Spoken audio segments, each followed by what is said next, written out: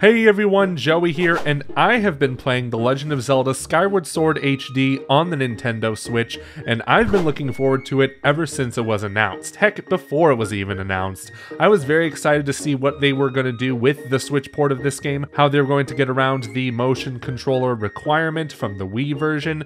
Luckily, they managed to keep the motion controls, but also include button controls on the Pro Controller, as well as the Joy-Cons. You can even use the Joy-Cons for their motion controls. Now with the game coming out very soon, I'm sure a lot of you are wondering how you're going to play this game. Primarily with button controls, primarily with motion controls, a bit of both?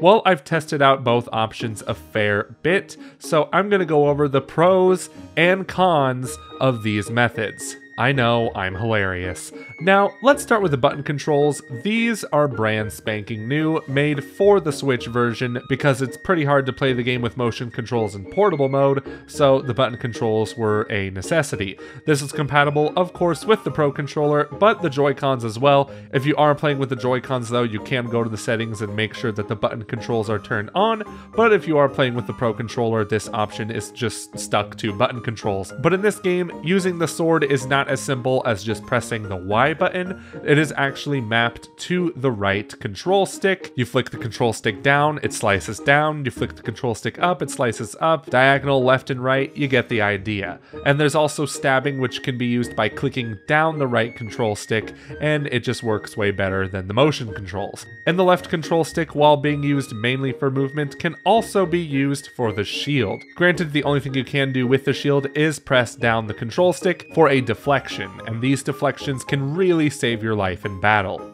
And when it comes to using items like bombs and arrows, it's all mapped to the right stick. When using bombs, you tilt the control stick up to aim upward, and you press ZR to throw it, and aiming the control stick down aims the bombs downward, so you can roll them by pressing ZR. And arrows, of course, are as simple as just aiming with the right stick or gyro controls and holding down ZR to shoot. It just works. And I love the gyro controls because they offer a bit more accuracy. It's not like you're restricted only to gyro controls. You can use a combination of both the control stick and the gyro, and it just makes aiming a heck of a lot easier. I loved these in Breath of the Wild. I even loved them with the HD remasters of Wind Waker and Twilight Princess on Wii U. Hopefully we get those soon on the Switch. But the gyro is not enabled when flying the Loft Wing, which is great because I really didn't like using motion controls on Wii while flying the Loft Wing. I just wish I could have used the control sticks, and luckily the Switch version does that. You press the A button to fly upward, you press the X button to dash forward, and the B button to slow down. It's all very simple, and I love this very much.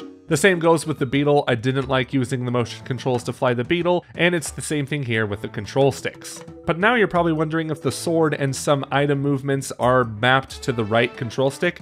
How are you able to control the camera?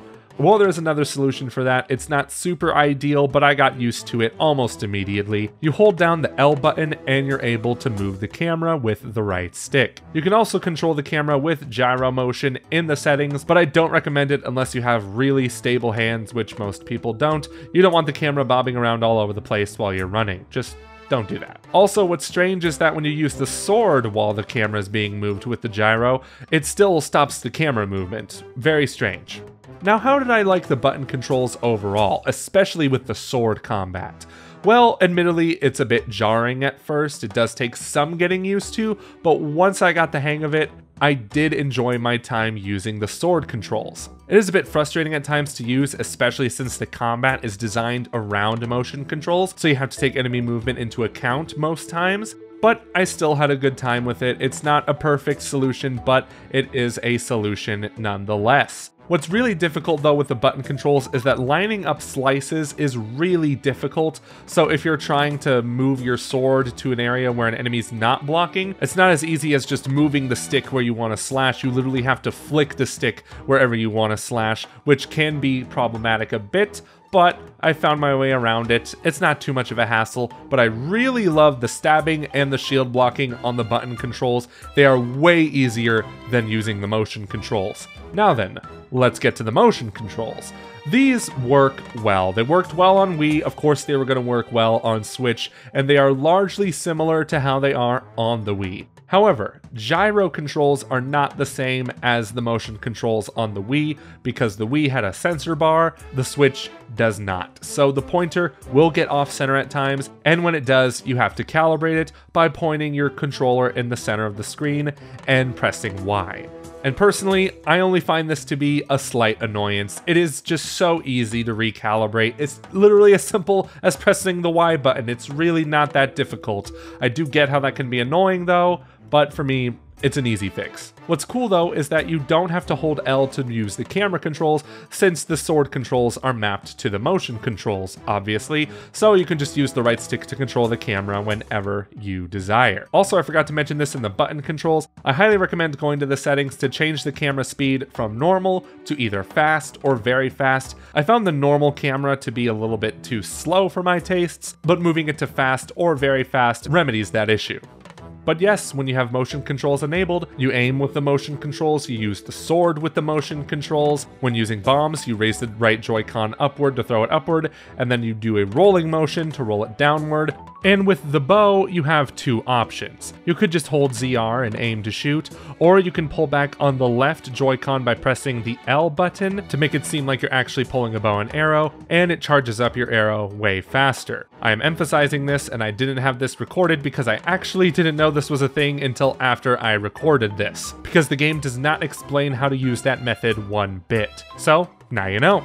At times, the motion controls do feel better than the button controls, but when you're trying to do a stabbing motion or even trying to do a shield deflect, it's not as simple because the motion controls sometimes don't detect that movement very well. And the same goes for flying the Loftwing, where you have to literally flick the right Joy-Con up in order to make it fly upward, and you have to tilt the controller to turn it. I don't think it's as convenient as using the button controls. What's also interesting about the motion controls is that you can use them to navigate menus through the game's pointer. And if you flick the right Joy-Con at the pause screen, you can turn the menus like they are pages. It's a nice little detail. I didn't really feel like I had too much of an edge in combat with the motion controls. Matter of fact, I think most enemies went down faster for me when I wasn't using motion controls and I was just using the button ones.